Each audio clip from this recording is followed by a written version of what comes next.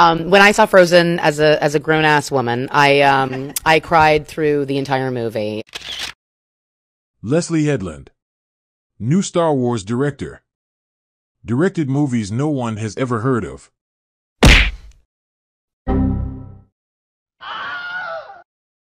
There was just something about the relationship between the sisters, the like de-villainization of the classic kind of fairy tale bad guy, you know, the concept of true love being between two sisters and not a heterosexual relationship. Like it just destroyed me completely. And I thought, gosh, you know, I would love to make something like this that is, you know, for lack of a better term, Disney, meaning it's something that like my parents would have allowed me to see when I was younger as a queer person. Gotcha. But I would have been able to understand as a queer person, and I think I would have had a completely different life. Next up, The Acolyte. The first trailer is out for the new series in the Star Wars universe. This one's set 100 years before The Phantom Menace. It follows a crime spree pitting one Jedi Master against a warrior from his past.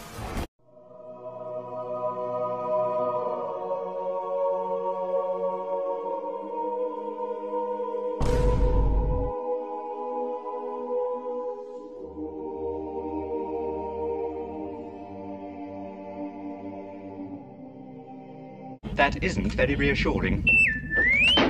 There is a great disturbance in the Force. Close your eyes.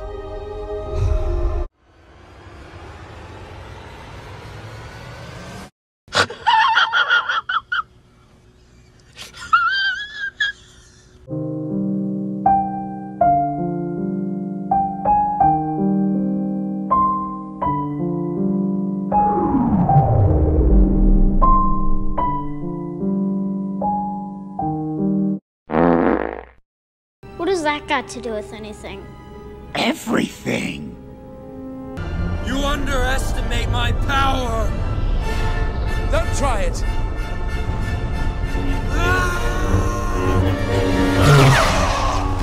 My God.